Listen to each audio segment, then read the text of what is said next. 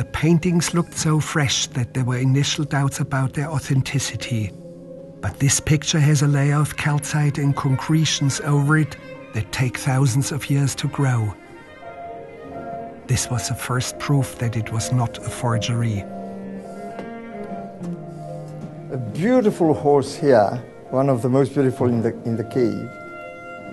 And what is touching is that it looks as if it had been done yesterday. Look how fresh it looks with that technique.